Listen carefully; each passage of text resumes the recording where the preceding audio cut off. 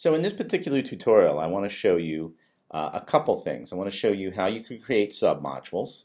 Then I also want to show you how you can move a module into another module so that it creates a submodule of that module. So in this particular case, I've created a module called Important Dates. And I click on that specific module, and that opens up that module. That would then allow me to add new activities if I want to.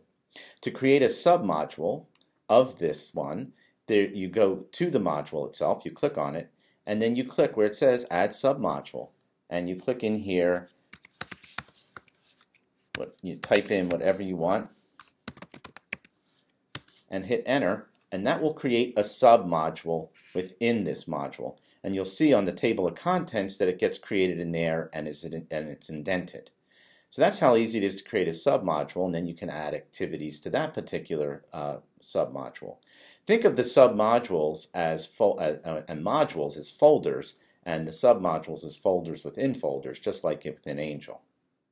So now what I want to show you is how I can move a module that already has content in it, or has topics in it, into another module.